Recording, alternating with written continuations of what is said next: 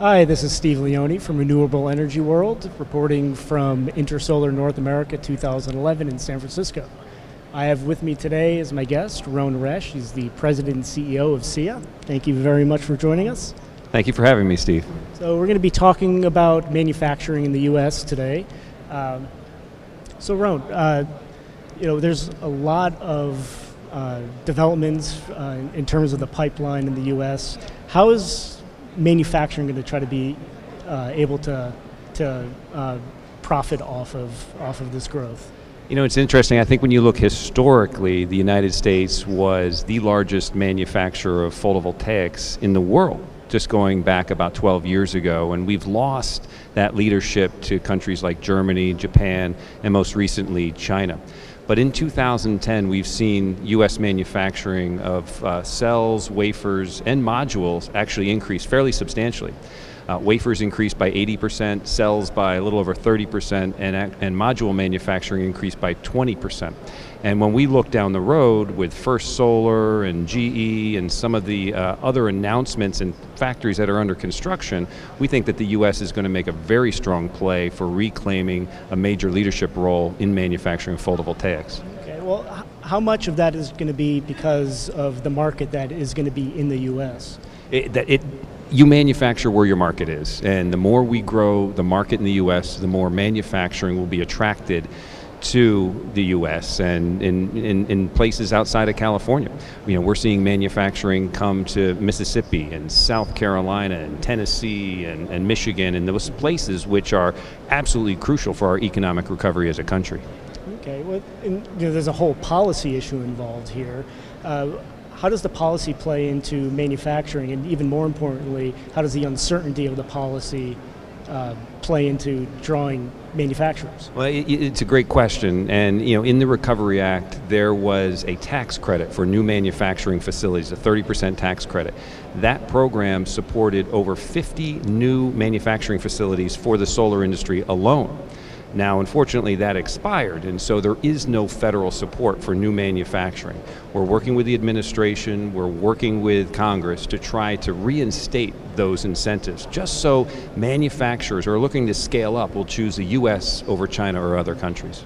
Well, I mean, can a state play into this as well and kind of fill that void? They have, and they will continue to do so. States have really stepped up and said, we want the manufacturing, we want the jobs, we're willing to make that investment. Arizona, Oregon, as I mentioned, South Carolina, Mississippi, Michigan, all of them have stepped forward and said, we are going to attract the next state-of-the-art manufacturing to our states. And we're continuing to see that. In fact, tomorrow, SEIA is hosting a webinar with 18 different state economic development authorities to try to educate them what is happening in the solar industry and what it will take to compete to attract new manufacturing to their states. So we think we're going to have a pretty sweet deal coming from a number of states in the near future. Great. And I mean, California is where the demand is certainly going to be. Is there any movement in terms of drawing industry to California specifically? California still is one of the top manufacturers of photovoltaics in the entire U.S. and will remain so for the foreseeable future. But the reality is as long as you're manufacturing in a place where you can put those modules on a rail line or on the back of a truck, you're going to be able to bring them to the marketplace. And in fact, we're seeing the market diversify more and more in the U.S. So in fact, the market between Boston and Washington, D.C. was larger in that region in 2010 than the market was in California itself. So increasingly, you're seeing manufacturers move out of California in order to serve other markets, yet still export into the into California from other states.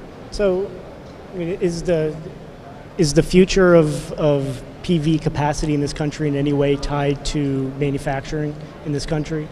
Not at all. Right now there's a global surplus of modules, and those modules are being attracted increasingly to the United States. And those are coming from Europe, they're coming from China, they're coming from Korea, from Japan, and other places around the world. So we're going to have to work very hard to ensure that manufacturing continues to grow in the U.S. just to service our own market. Could manufacturing ever go to the point where it was, a large exporter to other markets? Absolutely. In fact, in 2010, we were a major net exporter, exporting almost $1 billion in equipment and materials overseas compared to what we actually imported. So, right now, solar is one of the bright spots in the economy, and we certainly expect to continue to do so. But it's important to point out that we're not just exporting, we're also importing, that we do have a global market, and that it's critical that we have free trade policies in place, both domestically and in other countries, in order for us to be able to sell those products around the world. Okay, thank you very much, Rhone. Thank you for your time. Thank you, Steve.